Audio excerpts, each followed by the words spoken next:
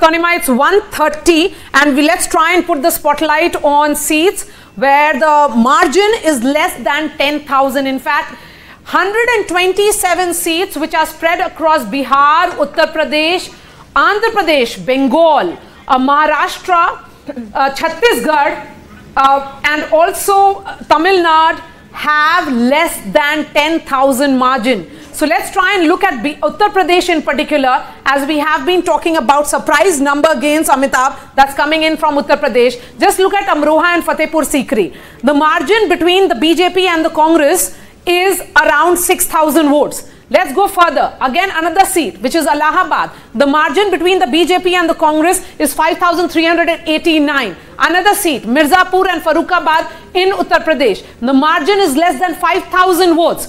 And if we were to do more micro analysis, West Bengal's Behrampur, important constituency there, the margin between the TMC and the Congress, the BJP is really not in the fray. It's party number perhaps 3, when there was perhaps that strategy of not going for alliance seemed to have worked in Bengal in particular, because if you look at the gap, it is the contest is happening between the TMC and the Congress on this seat of Behrampur.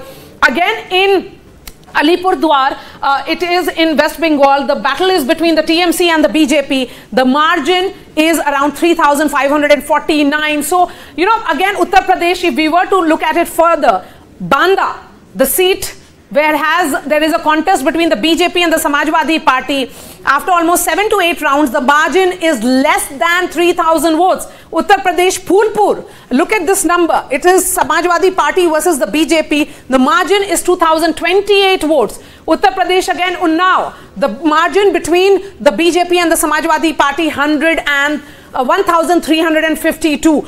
So when we look at these numbers, is this consolidation? Because by 1:30 we usually tend to come to conclusions, Amitabh. And if we were to look at UP, because that's a huge surprise coming in UP in particular, 42 is what India is standing on right now. And the NDA, which includes the BJP, the Apna Dal and smaller parties such as Nishad Party, is at 39.